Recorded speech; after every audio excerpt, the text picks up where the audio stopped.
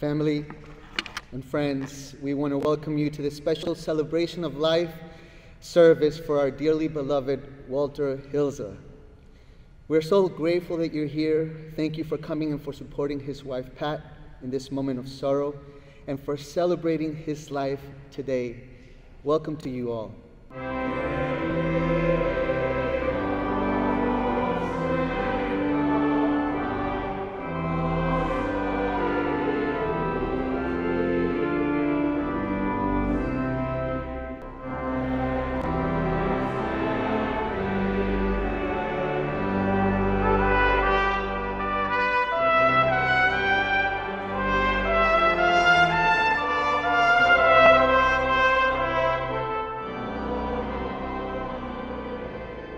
He who believes in me, though he may die, he shall live.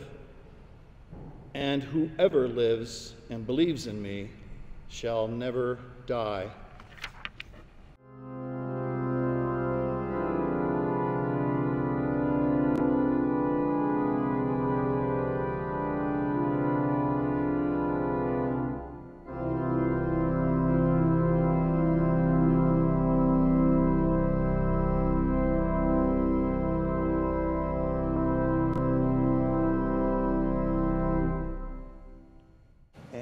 It's a piece that Walter and I performed many times, and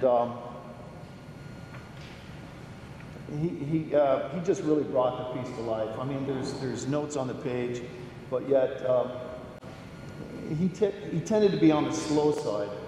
And I said, I would say to him, Walter, maybe we could bump the tempo up a little bit. And he said, well, you know, it's going to be a little bit slower, you know, 10 minutes from now, you know, I'm getting older. And Walter, this is for you, Walter.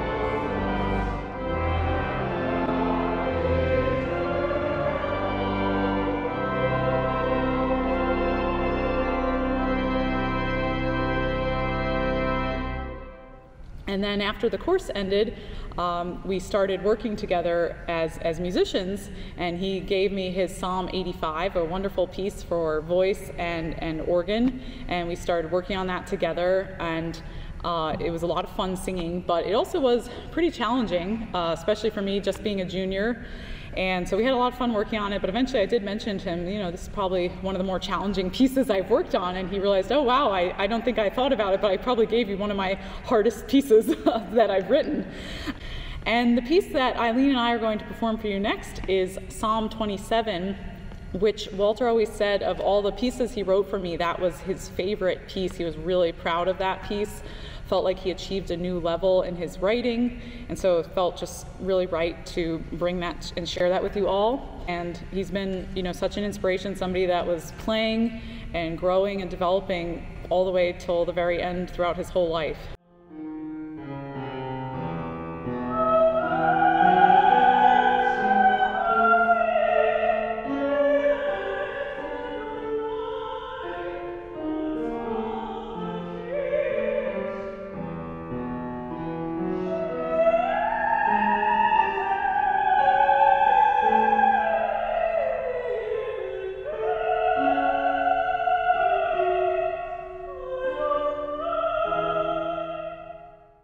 I'm probably the one who knows him the longest. I studied with Walter from the age of 14.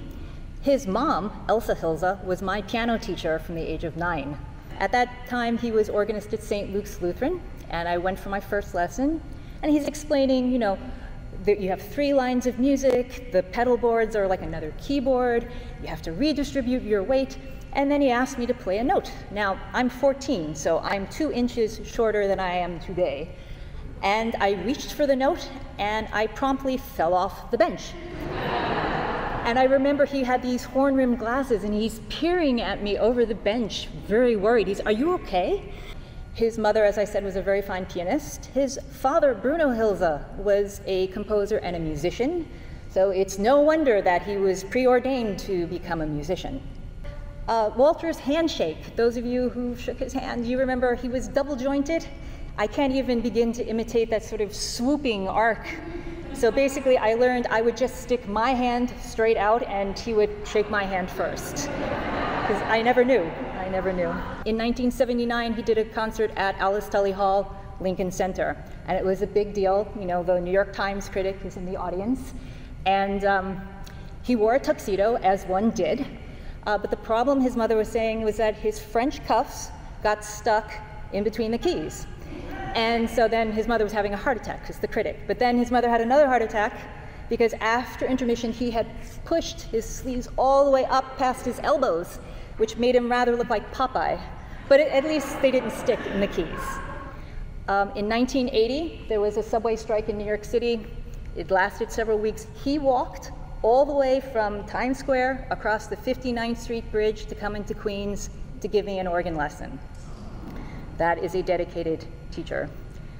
So my last image before I play is, I'm sure Mr. Hilse is up there waiting his turn at the pearly gates to take his place on the organ bench at the celestial organ. And when he plays, he will fill the heavens with glorious, glorious music. So Walter Hilse, musician, may his memory be a blessing.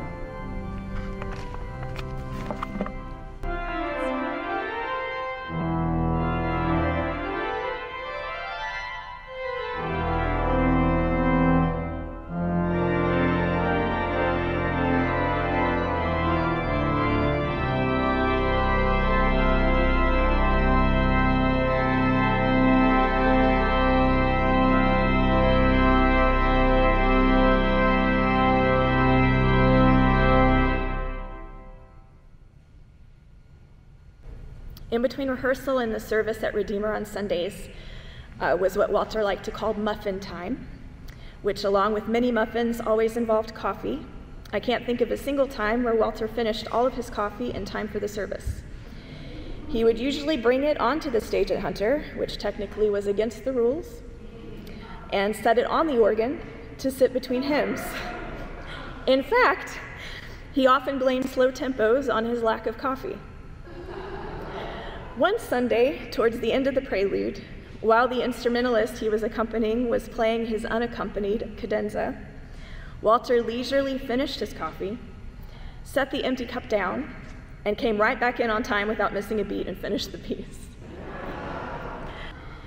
He told me stories about Nadie Boulanger and Maurice Duruflé, about living in Paris and playing organ at a memorial service for Hindemith. We talked about our mutual love of cats. He wrote several beautiful and inventive psalm settings for me. I became his feet on hymns that worked well on organ but not so well on piano. He was my pen pal during the pandemic, and we sent the music we were writing back and forth through the mail. We laughed about his annual fall and spring haircuts. I could measure the seasons based on the length of his white hair and whether or not you could see more or less of it peeking over the top of the organ. Walter helped me to see the beauty of God through his music, the patience of God in his teaching, the laughter of God and his love of a good joke. This next piece we are going to perform is a piece that only Walter could write. It is a tangible expression of him and a part of him that still remains here with us.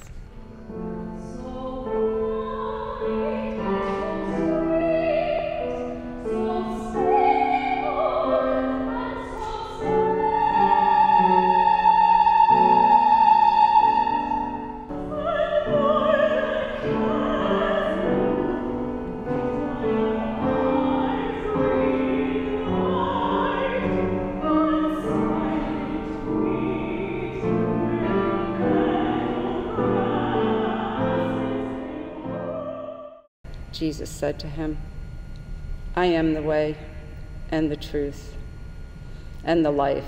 No one comes to the Father except through me." Family, friends, we're here today to celebrate our brother Walter Hilse and to honor his life. And we're here today to remember that in our sorrow we can grieve with hope. Many of us had the pleasure of knowing Walter, some of us for many, many years, and all of us were blessed by his amazing musical talent. What a man. What a gift. In some Christian traditions, what we're doing now is called a celebration of homegoing, of going home. And it is a beautiful reminder of what is actually true, of what has actually happened with Walter's departure from us. He has gone home. Hi, my name is Miriam Burns, and I'm music director and conductor at Redeemer Presbyterian Church's East Side Classical Service, and I've known Walter for over 25 years. Psalm 33, verse 3 says, "Sing to him a new song, play skillfully with a shout of joy." Every time I heard and watched Walter play, it was always with a sense of joy that was just infectious. I first got a taste of Walter's first-hand musicianship when I was turning pages when he was playing Buxtehude. And I was just so blown away about the magnificence of his playing. It had a great effect on me. At Redeemer, we would have very large chamber orchestras for some of the bigger holiday services. And because Walter was playing the organ and had a very special skill of being able to reduce a full score at the organ, and this means reading the transposing instruments from the full score, and he would fill in the blanks of the orchestra that I didn't have. So, and by the way, those full scores were usually mini scores that he was still able to read.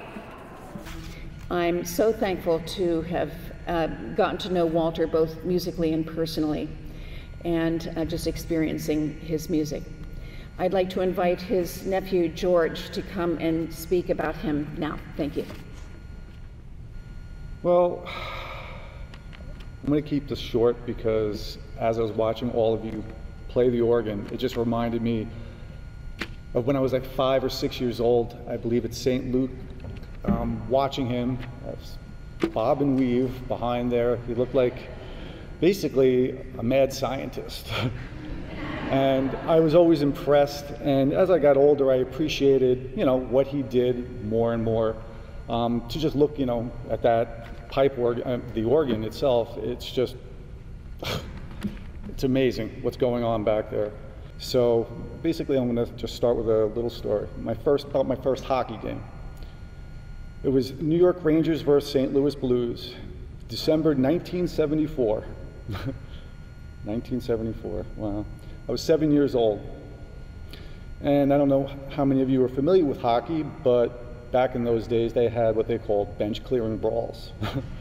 So both benches would empty out and the ice was filled with 30, 40 guys just basically beating each other up. So I was hooked. And from that time until now, we shared a common interest with hockey and went to many games together over the decades. Spent many hours discussing hockey, and which was a shared passion, obviously. I mean, I will miss meeting him in front of Madison Square Garden, seeing him smile, and saying, putting his hand out, shaking my hand and saying, "Nephew, are you ready for some high culture?" I will miss our conversations. I will miss his puns. I've known the man all my life. I'll miss the man.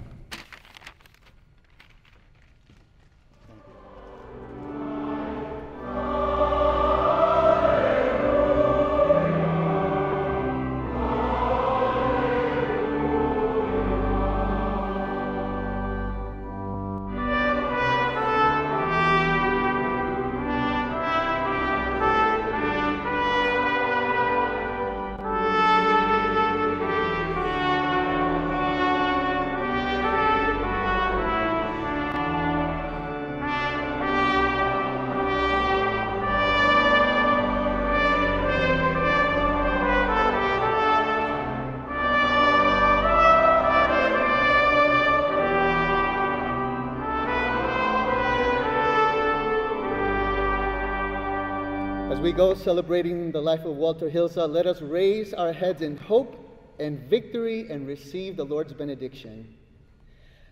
Give us courage, give Pat his wife peace, and reminds us that not even death is strong enough to separate us from your love and care.